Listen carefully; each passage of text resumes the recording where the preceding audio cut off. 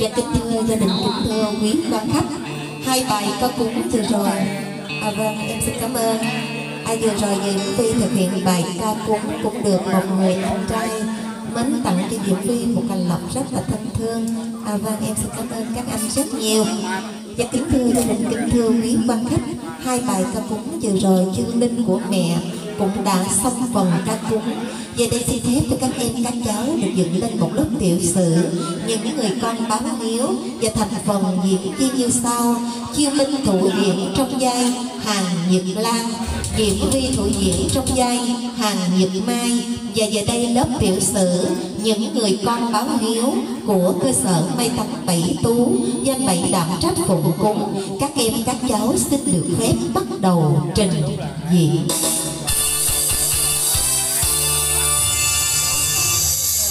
Trước khi con các cháu làm lì tam quân thầy rồi lên bó hùi trọng lên.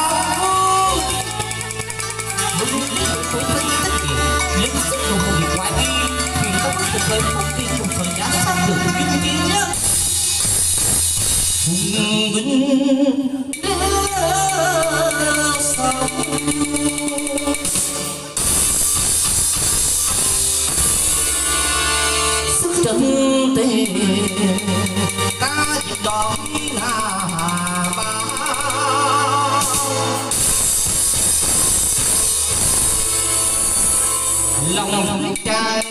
thân đời do tư xanh nào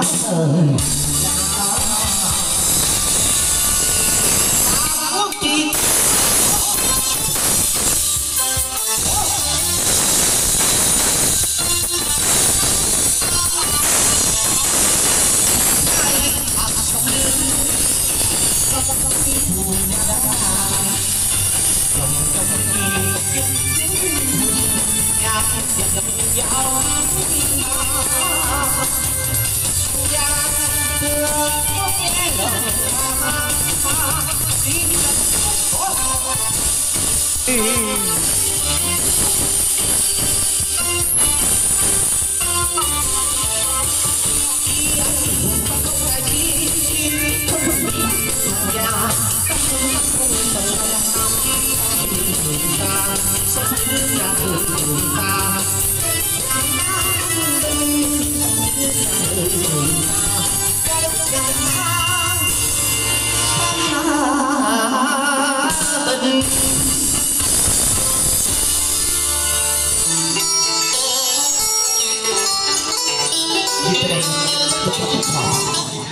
Nguyện tất cả đồng kiếp chẳng xa, to đường trào đất Phật gia ban, gạo yên dối hàng như lãng nhất tình. Tuy ai đầu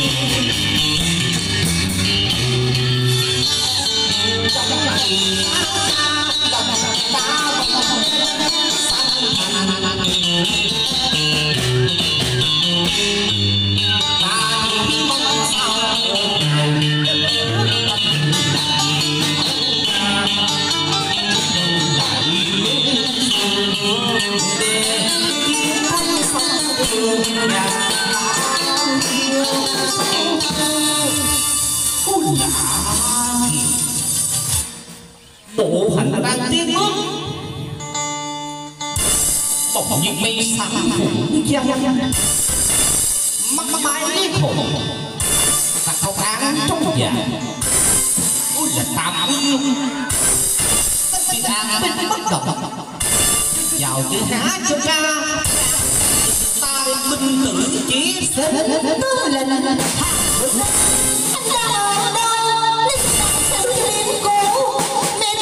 Rồi một cái gì mà đây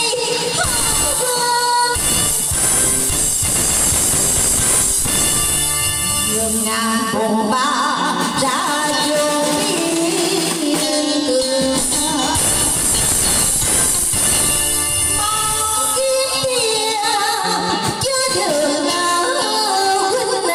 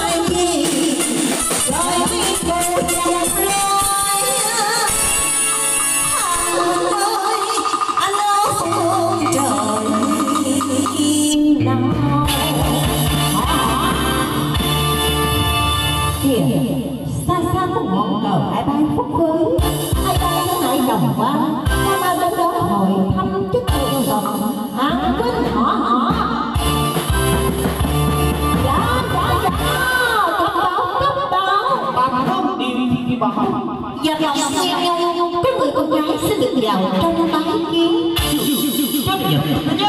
Xin tôi một lần nữa.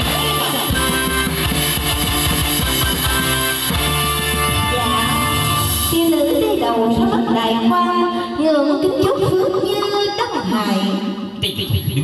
Tạ ơn đại quan. Dạ. Đưa đi khi tâm trạng nàng cảm các chủ sự thảo nhi khá với đặt trò đến từ cớ sự. Dạ. Trên đại quan có lời hát hỏi, với tiểu nữ xin được phép tỏ bài. Kính thưa đại quan, tôi đến đây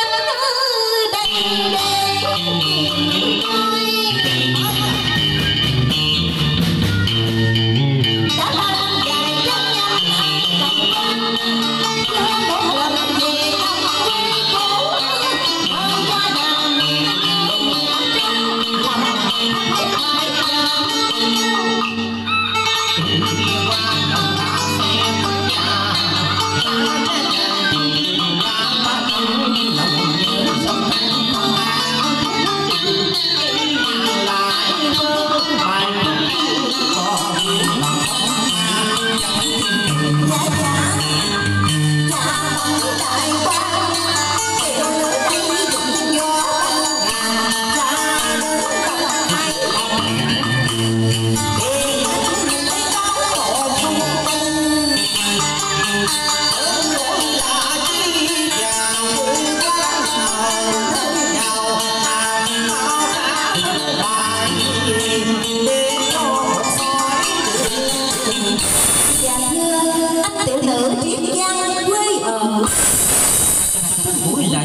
một rồi không soi hàng những lan không soi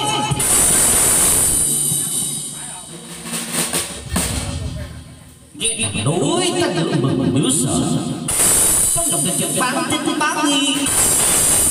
nằm đàn đàn như mai chẳng thì sao để con lại biết tên tiểu nữ ta đang ớt một lát nhìn bộ sói xin tương lĩnh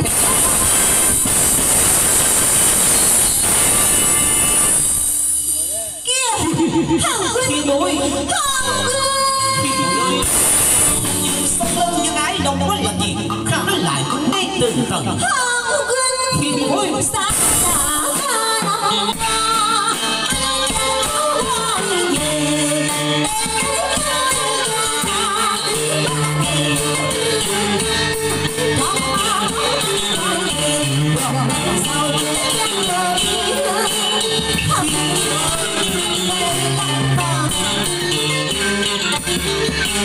bao đời bóng đời vui cười nói nhà chào đào nhà hai bên có bàn lần sao đi tao về sau đánh con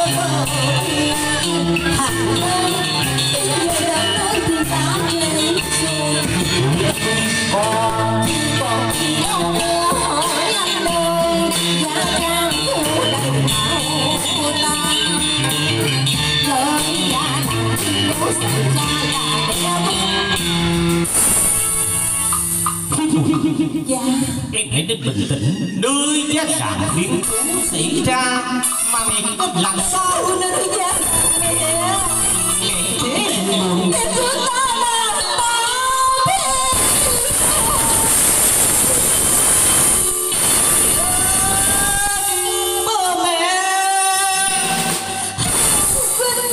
mẹ về là đền phố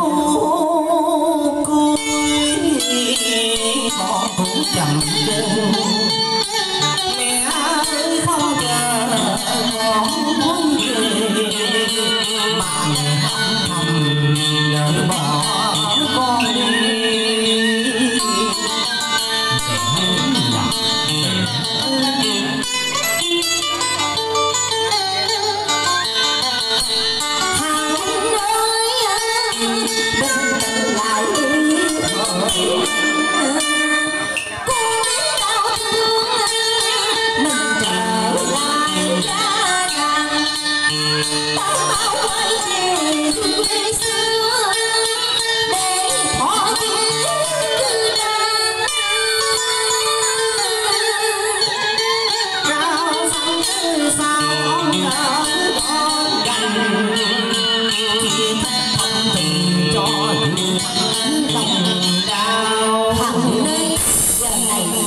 đi phải làm sao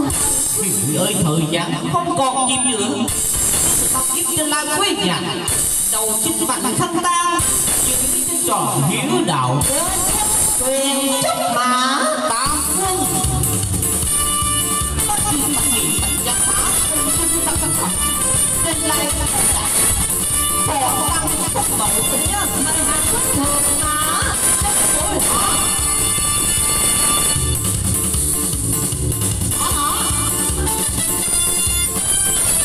Trung Quốc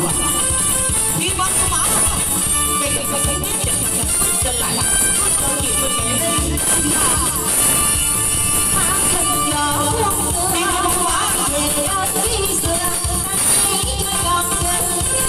ôi nát tăng hồ giờ anh đến đi xuất xa nhìn nhau ôi nào đi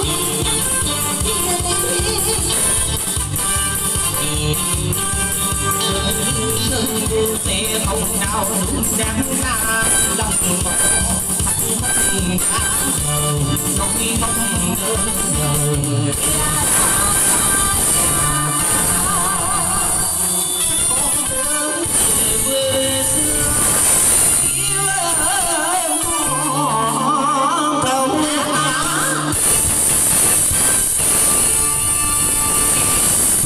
áo quang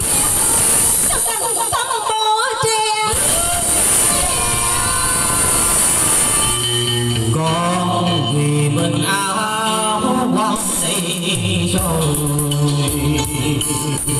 chẳng lúc nào mẹ bỏ hai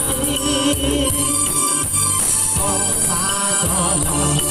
dần đưa trái ngang sầu mẹ hiền ơi ta ngát nhà ôi trời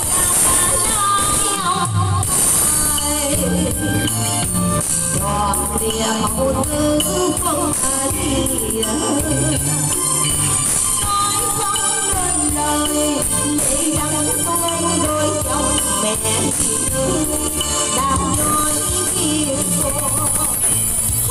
ôi cao dài bài khi nắng kia trời mẹ nỡ bỏ ra đi ơi là mẹ ơi mẹ với con sao mẹ các con các con các cháu còn sao mẹ lỡ bỏ sao đi nắng mới không thích nắng dội xế tàn chậu mới rạng mẹ ơi trời mới rạng không tránh trốn sao vui ta mẹ ở cùng phương sống các con các cháu nặng lỗi đã mất gì nhưng tin tức xạ vào lòng mẹ thương đi hồi còn tâm bé nhưng có ngờ đâu không ngờ đâu bằng vậy xong khi con về đây thì trời ơi mẹ tôi không còn nhớ mẹ ơi dù cho các con các cháu không khôn đâu nhưng đối với mẹ các con vẫn còn nhỏ bé các con luôn muốn được trong vòng tay của mẹ muốn được nghe mẹ dỗ về và dạy bảo yêu thương mẹ ơi hôm nay các con các cháu đã trở về đây các con các cháu đã trở về đây quay lòng mình vô áo hoa của mẹ mà coi lòng ta mẹ ơi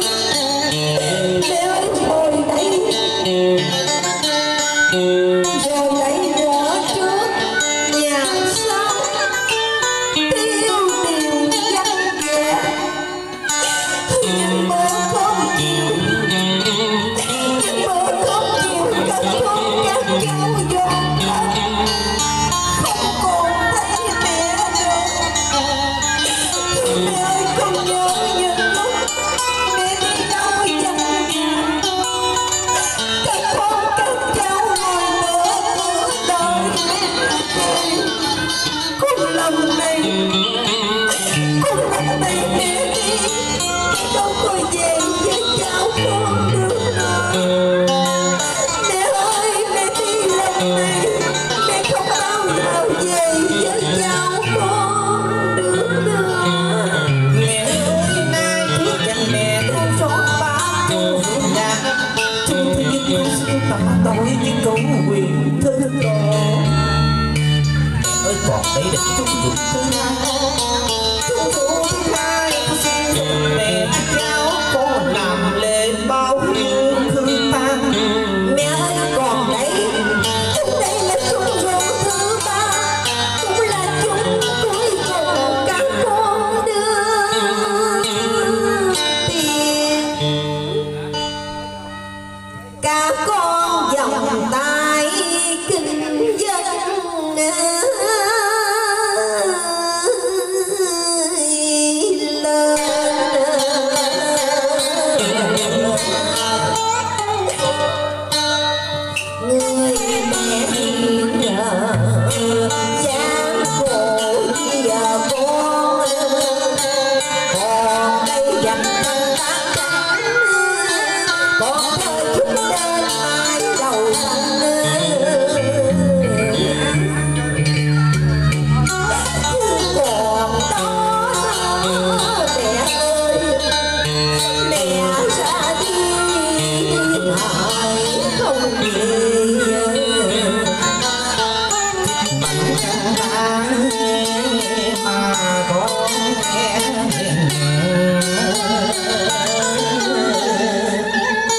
thôi còn đi đâu mà mong đợi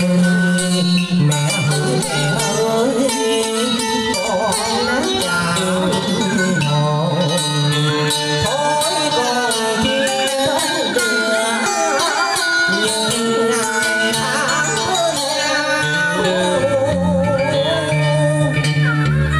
nái chứ trần chẳng biết nát nghiêng nhau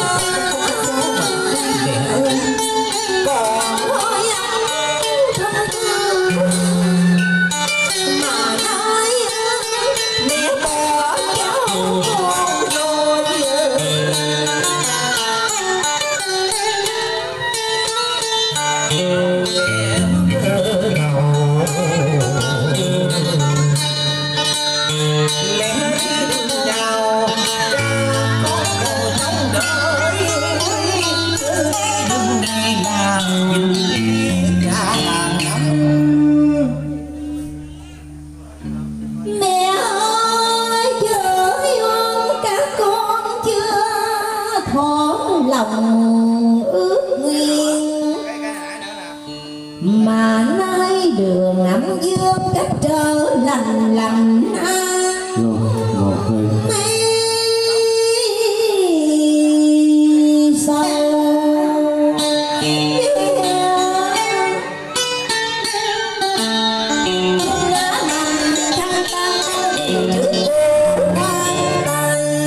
lại thứ nhất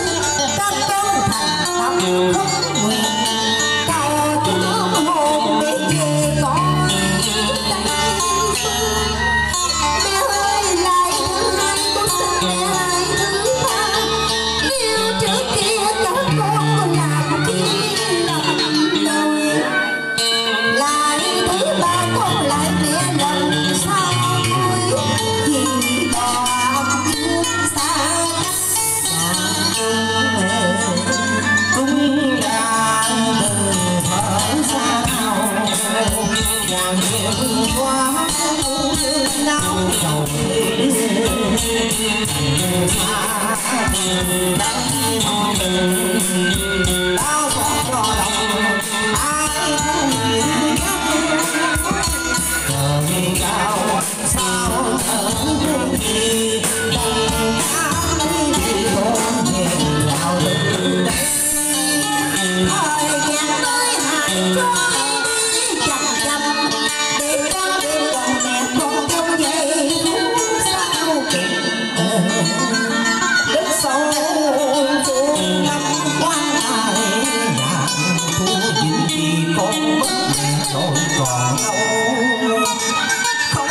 còn mẹ sống thương đời con như mất tràn con trời thánh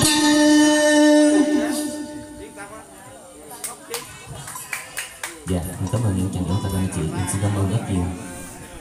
Dạ, em cảm ơn anh ạ. dạ kính thưa bà con cô bác, kính thưa các cấp chính quyền địa phương, kính thưa mọi người cao tuổi. Suốt mấy ngày qua, tấm lòng của bà con cô bác chẳng xa xa xôi, đêm hôm tầm tối đến đây thắp bánh hương để tiện đưa linh hồn của mẹ các con về an nghỉ cuối cùng. Kính thưa cô chú chị, không nỗi đau nào các con đã mất đi một người mẹ thân thương,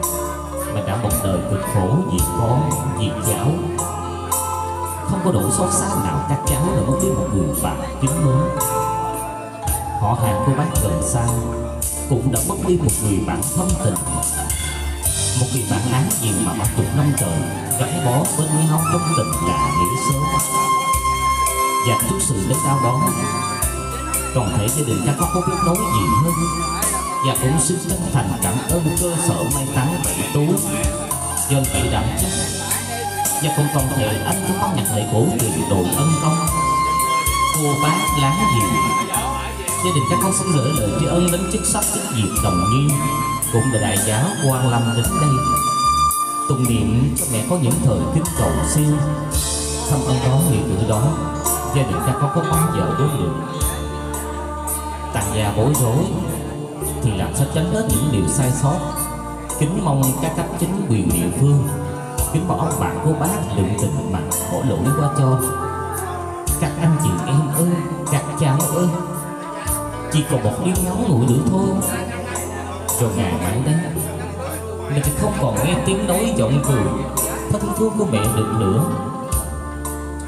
Mình sẽ không còn hân hạnh gọi tiếng mẹ ơi nhiều mến trên cõi đời này nữa. Mẹ ơi, dù cho các con, dù cho các cháu có khôn lớn đến đâu, cũng là con của chết của mẹ. Đi suốt cả cuộc đời này, tình thương của mẹ được dội mắt vào các con. Mẹ thức khuya dậy sớm, dậy nắng dầm sương. Mẹ tần tảo sớm hơn, mẹ chỉ mong sao kiếm được đồng tiền để nuôi cho các con được ôm lớn. Còn mẹ đó với tàn phải che bóng mát, nên mất mẹ rồi,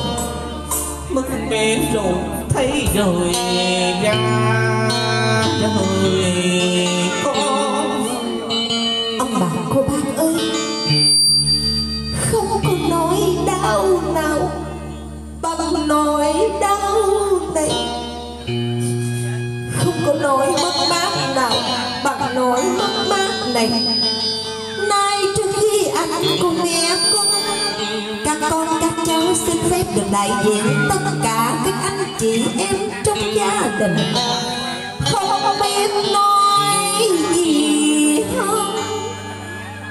chỉ thành tâm gửi đến bà con cô bác với một lời này. Xin bà con cô bác đã đến đây chia buồn với gia đình con. Mấy ngày qua cô bác đã đến đây, anh em con nằm lộn xin lòng thương Bà con cô bác đã có lòng đến đây để chia buồn. Ôi cao đẹp biết có nỗi đau nào bằng thánh tự nhiên, có xa nào một người thân ở đời nào phút em đời trong đêm tuổi. Dạ con xin khuyên bà cô bác nhận nơi gia đình các con một lại này để gia đình các con được tri ân và đồng cảm tạ. Dạ dạ Thiên thường đi cố đi nguyện nhật nguyện thiếu nên công con chồng bái trước rơi tớ nguyện cầu chúc toàn dân an lạc. Nam mô Phật, Nam mô Pháp, Nam mô Đăng, Nam mô Cao Đại Tiếng Âm Đại Bồ Tát Ma Tát. Con xin Cao Đại Tiếng Âm Đại Bồ Tát Ma Tát sống đóng linh hồn của mẹ con được sống về với cõi vĩnh. Mẹ hỏi mẹ ơi, con thích dùng nó bắt đầu rồi, con mẹ sanh thành ngọn danh các con thôi, các cháu thôi thọ chế tư tan, các con các cháu cầu chứng minh của mẹ, cầu chứng minh của mẹ nhẹ nói, rồi con nói ngọt nói lên, hãy nổi lên ngọn lửa hồng, nói lên ngọn lửa hồng để soi sáng đường chân của mẹ về cõi con.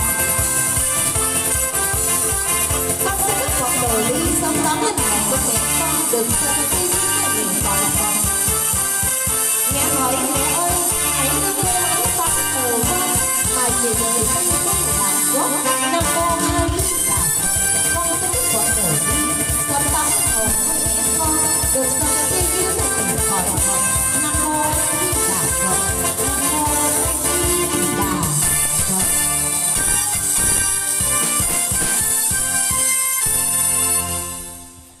Và kính thưa gia đình, kính thưa quý quan khách,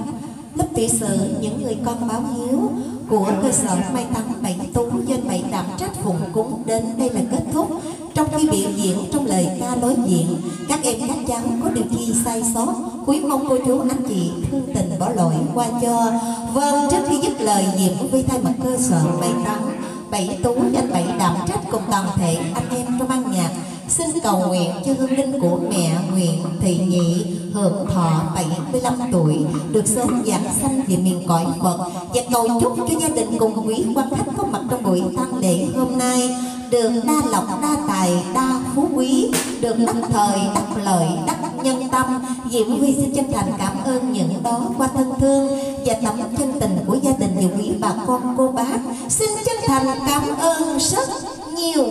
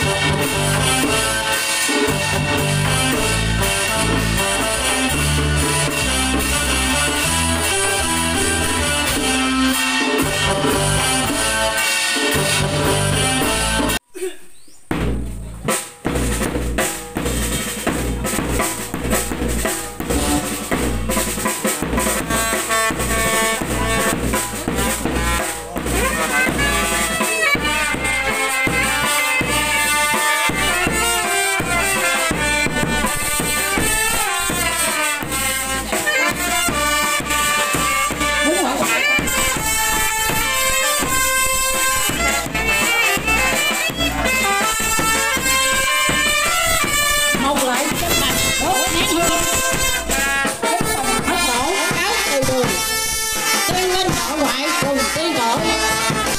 một hương rất vũ quan. Làm mẹ không đừng để buồn lên mắt mẹ nghe em. Ai con mẹ xin đừng làm mẹ buồn, đừng để buồn lên mắt mẹ nghe không. Ai con mẹ xin đừng làm mẹ khóc, đừng để buồn lên mắt mẹ nghe em. Ai con mẹ xin đừng làm mẹ buồn, đừng để buồn lên mắt mẹ nghe không, đừng để buồn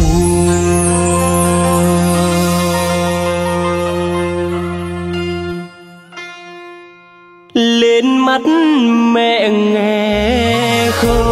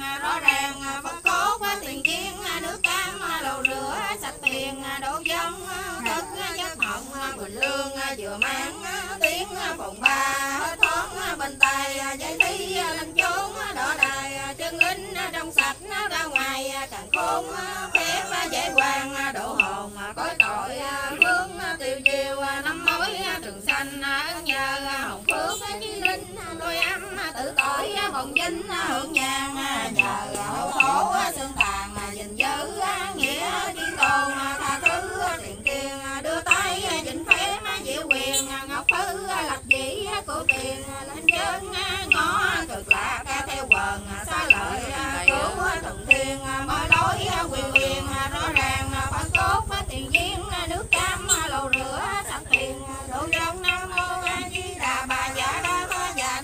đa điệt dạ a di rị đô bà tỳ a di rị đa tất nam bà tỳ a di rị đa tỳ ca lăng đế a di rị đa tỳ ca lăng đa dạ di nị dạ na rị đa ca lệ ta bà nam mô a di đà bà dạ